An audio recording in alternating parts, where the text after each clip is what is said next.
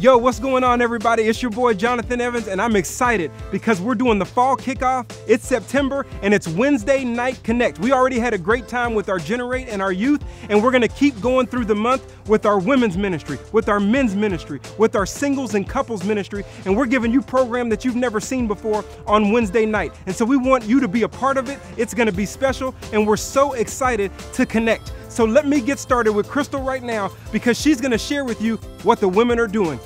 Hey girls, listen, on Wednesday, September the 8th, it's our turn. I want you to show up for our Wednesday Night Connect for women. So come on out, come a little early for prayer, great worship, great conversation, and great fellowship. We'll see you there.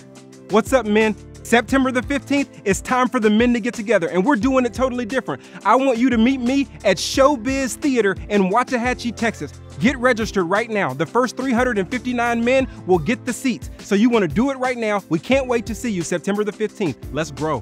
What's up, singles? This is Aaron Watkins. I'm over the singles ministry here at OCBF, and I am so excited about Wednesday Night Connect. It's going to be September the 22nd at 7 p.m., and I want you guys to come on out, and I'm telling you, it's going to be fun. So September the 22nd at 7 p.m., we want you there. What's up, couples? It's Stevie Simmons here, and I want to invite you to come out to our Wednesday Night Connect, September 22nd. This will give us an opportunity to connect with God, connect with your spouse, and connect with other couples. We're looking forward to seeing you.